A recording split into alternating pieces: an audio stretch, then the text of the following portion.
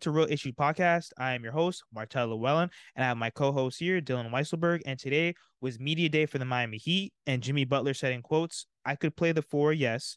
If they absolutely need me to play the four, I could, yes. If they absolutely wanted to have a conversation about playing the four, I could, yes. But I'm not playing the four." So since Jimmy Butler is not playing the four, Dylan, who would you have play the four next to Bam Adebayo?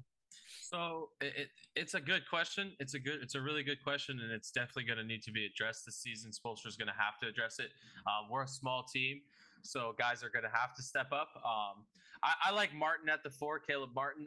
The Heat obviously like him a lot. They think he's versatile. They put a lot of stock into re-signing him this offseason. I think they're gonna the little bit of time they give Jovic, the rookie this year, playing. I think they're going to play him at the four. I think they'll play him next to Bam. And I like Strus at the four as well, because when with Strus at the four, it spreads us out on offense. He needs to get better at defending, but he actually is really versatile on offense. He can take the ball to the hole. He can obviously shoot threes, and he got criticized a lot, obviously, for the Boston series, but he had a really good season. He kind of just had a slump at the worst possible time that like those three guys playing the four. Spoelstra's going to have to come up with something, because we are a small team, and teams in the East that we're going to be competing with, they kind of got better. Some teams got bigger, and we didn't really do too much in that department. So Spoelstra's going to have to pull something out at that four spot. Absolutely. And for me, it's probably going to be either Darius Days or possibly moving Bam to the four and then having Yurtseven play that five. Now, I think that Darius Days, he's a great three-point shooter. He's an underrated defender, and he also plays like PJ Tucker. He has that PJ like Tucker frame. Also, too, if you're able to bring in Yurt and move Bam down to the four, I think it also brings size. I think that Yurtseven is a great rebounder. Now, Bam can worry more on the offensive end, and then now he'll be able to trust Yurtseven behind him in terms of protecting the paint and protecting the rim. Now, what do you think about possibly Caleb Martin playing that four?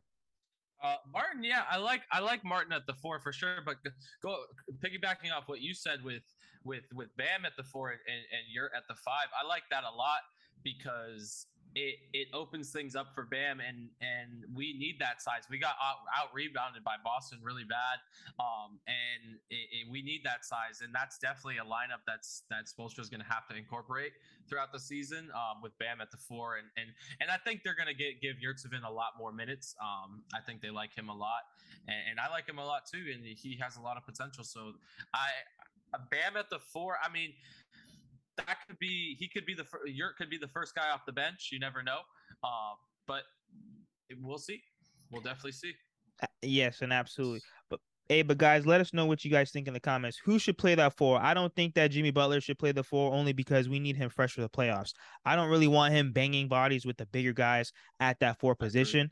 But let us know what you guys think in the comments. Like, share, comment, subscribe as we continue to push to 700 subscribers.